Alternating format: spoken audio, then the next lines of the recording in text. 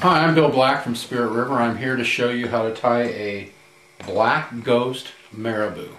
This is a very popular streamer. It's been around for a long time, imitates a fry. Here's one I've tied right here. It's a beautiful little pattern. It's simple, pretty, and it works very well.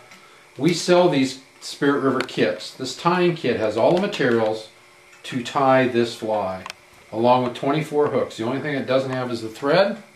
And what we'd like to ask you to do is buy this package, follow this video, and you'll tie some of the most beautiful flies you've ever seen. So we'll start with a hook and the vise. You want that nice and level, and you want it in there good. Okay, I'm going to start with your thread, and you always go over the top. We sell all the tools to do this as well. We sell kits, tool kits, so you've got all your fly tying tools handy. Oops, okay, so what I want to do here is I want to go back here and I want to put on a tail. What you do is you take your hackle and you strip it down like this so that your ends are all even. You can lay that tail on there. I like to clip this little fat part out. A little short, so I'll let up my tension on my thread and I'll pull it a little bit longer. Very nice. Okay, I'm going to go forward again, go right up here to the front. I'm going to take a bit of this silver tinsel and a bit of this black flex floss, and what I do is I get them close. I go ahead and clip that.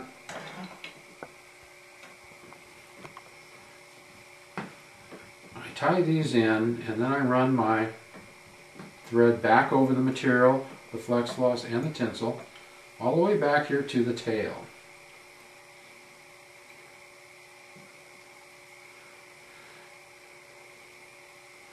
Now I'm going to bring my thread forward again.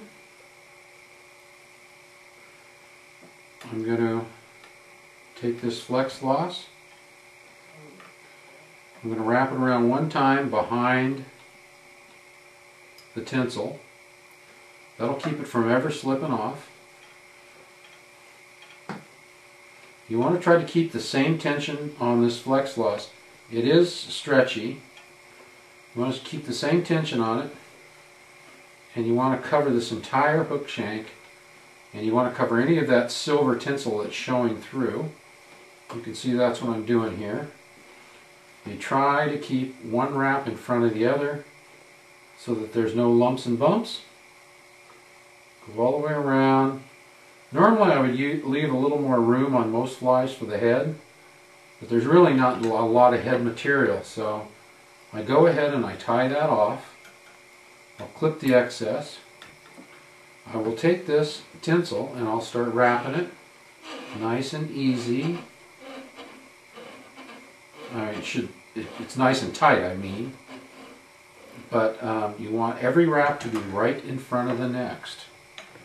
Okay, so now you have the tail, you have a nice body, you have black under with a rib tinsel.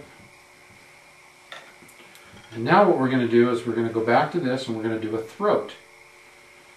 This part of the feather is soft. I kind of like to use that, especially for a throat. We're going to tie that in underneath. So what I'm going to do is I'm going to clip it. I'm going to take one loose wrap and make sure that that's tied down. And there you go. Now you've got a throat. Go back to your marabou and select a nice piece. Actually, this piece kind of came out, so it looks pretty good. I'll use it. Okay, stroke it back, and you want this to come right back to the end of your tail, just like that.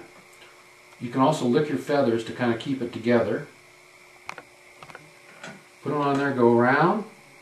We'll do that sort of up between your fingers and down. Very common fly tying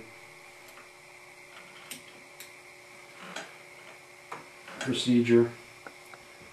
And then you start going around here and you want to cover up a lot of that fluff that was sticking out of the end, a lot of the excess material off the end of that piece of marabou. And you want to try to keep this a nice bullet-shaped head. Just like that. What I'm going to do is whip finish this.